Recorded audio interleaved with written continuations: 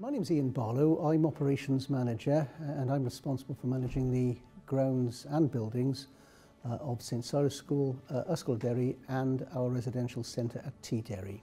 Hello, my name is Matthew Thomas. I'm with HLM Architects and I'm one of the architects involved in the design of the school.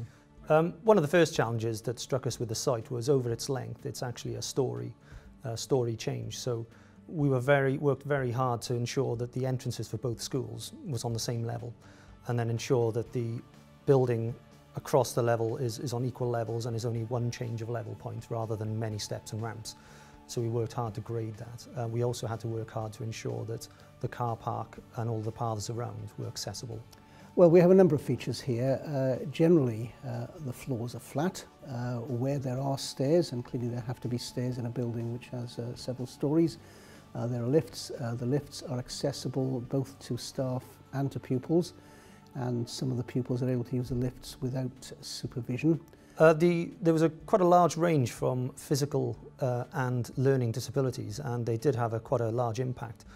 One of the main problems we had to overcome was understanding how the school ran, how its day worked effectively.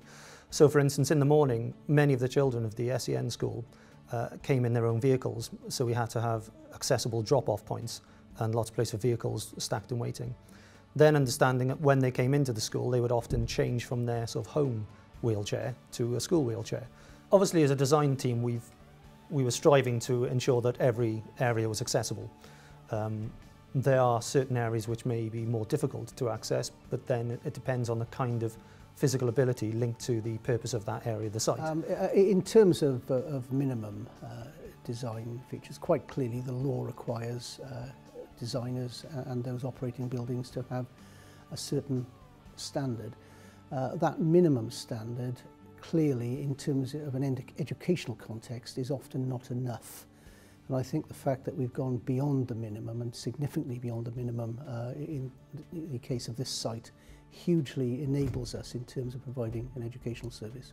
Well, quite clearly, minimum levels have improved significantly over recent years and certainly since the 1970s.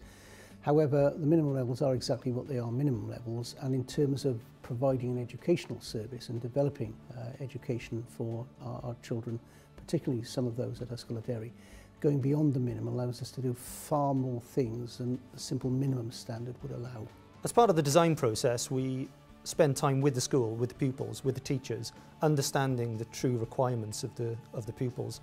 It's not simply about codes and design regulations, it's about understanding how can you enrich their life, how can you improve them, what does it actually mean on a day-to-day to have to be able to operate around the building, and what are the simple facts of life for these children. We moved in November 2014 and we have worked from the off in terms of mutual working between the two schools, an understanding in terms of the pupils at St Cyrus of the particular needs of the pupils at Ysgol Derry.